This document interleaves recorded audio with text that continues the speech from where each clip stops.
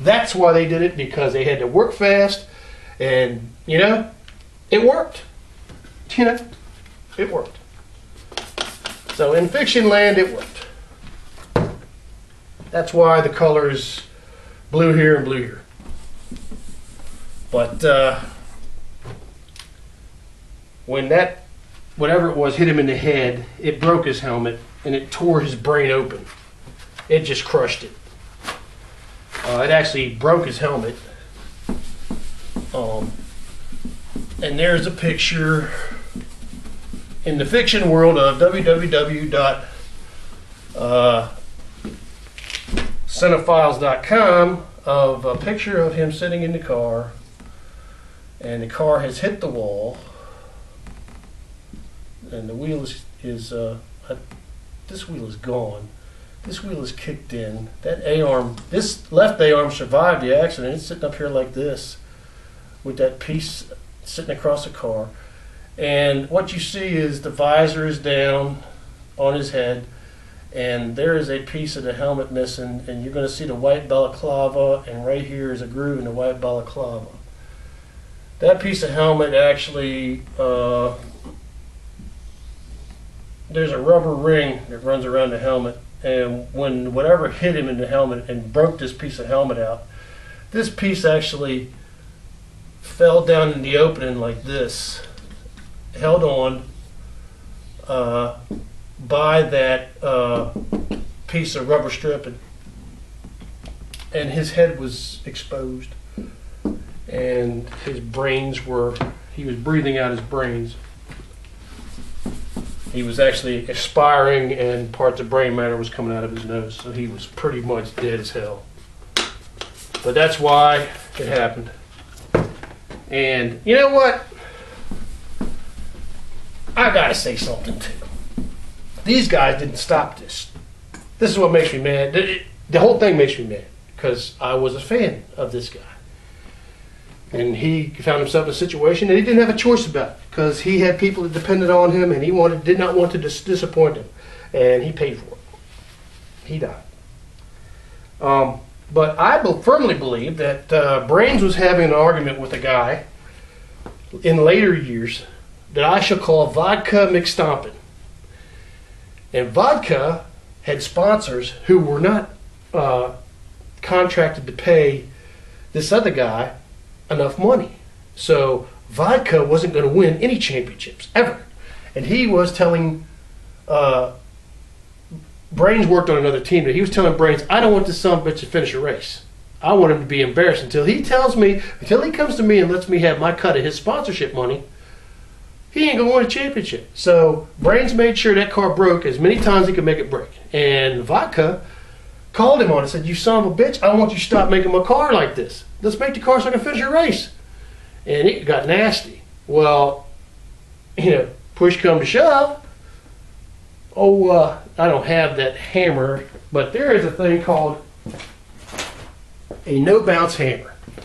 This is not a no-bounce hammer, but there's a thing called a no-bounce hammer. You take a rag, and what you do is you take a rag like this, and you go into the car at night, and you go to the inside of the wing, and you go wham, wham, wham, and then you go wham, wham, wham on the inside of the wing, and you crack the carbon fiber where it mounts. Well, Vodka comes around the corner, and the rear wing breaks off the car. Now, was Brains trying to kill him? Because as fast as he was going, he could have killed him. But, I think it was more that Brains was angry. That Vodka didn't understand that, guess what? I can kill you anytime I want. So just don't mess with me. And this other guy that I call the luckiest racer in the world, he was on a team that, remember the motor manufacturer I said that this other guy ran away from Ayrton? Well, they came back into the series. And when they came back in, this guy that's a big man, he has a long memory. And he said, you know what, they're going to pay. And they did pay. And they paid billions. And they developed a world championship car. But by the time they developed that car, Now the guy running that team was one of this guy's guys, and he demoralized that manufacturer so much that they said, "Screw it, we're not even going to stay in this." And the other guy, the big guy, got some money and went to this other guy and said, "I want you to buy this team. Car's ready for you to go. All you got to do is drop a motor in it. Go buy the team. I get part of the contract. Let's put this other guy in there, and I can guarantee you a championship next year." And this guy was more than happy because he knows a lot of these people in this series that are high up. They know this is how things are done, so they work it all out. Well, this other guy that I was talking about, the luckiest racer in the world, gets on this team. They needed him to do the setups because he's brilliant. And this other guy, who's from the same country as all these guys that are in this little operation they got going. Which, you know what, I don't begrudge them it.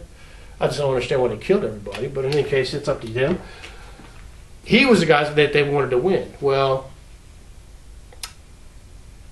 he was complaining. This other guy was complaining. So they jimmied with his car. And what they did was they left a bolt loose on the rear spring mount. And they left a attachment wire, safety wire, off of a bolt. And what happened was it came loose. And what they were trying to do was they were pretty much trying to take him out of the series.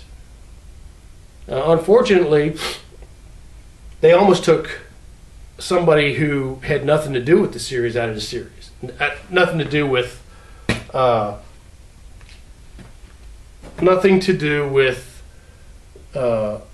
setups in the series out of the series. They almost took an innocent person and killed him that day. Now they already killed 2 people.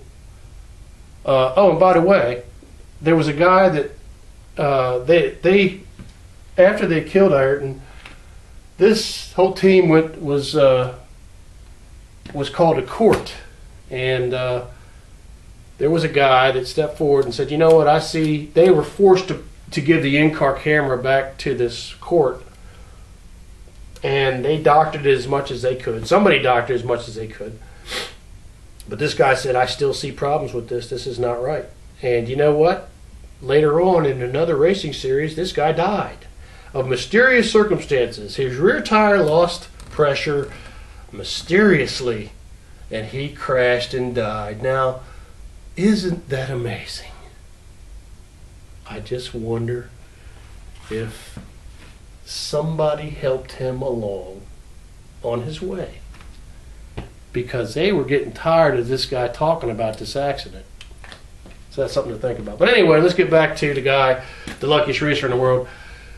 Spring comes off, hits the other guy in the head, and you got to understand how good the racer this guy is. He drove the car with essentially three wheels on the car around the track back to the pits.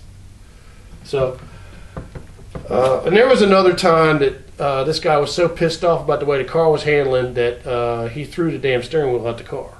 So, you got to understand that you need to get out of the series now. I wouldn't even run the last race, because they've been trying to kill your ass and you don't even know it. So in any case, that ends our fiction report of a fiction story, of a fictional character, of fictional people. I hope you liked it. I'm glad it's over. God bless everyone. I miss you, my racing brother, and everybody have a nice year.